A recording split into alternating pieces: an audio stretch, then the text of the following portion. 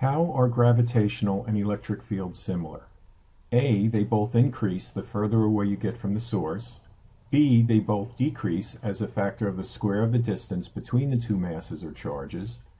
C, the fields decrease as a factor of the distance between the masses or charges. And D, the fields are constant throughout space. Let's start with the equations. The gravitational field is the universal gravitational constant times the mass generating the field divided by the distance squared.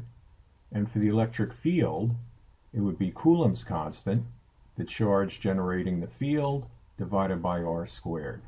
So you can see of these four answers, B is the correct one.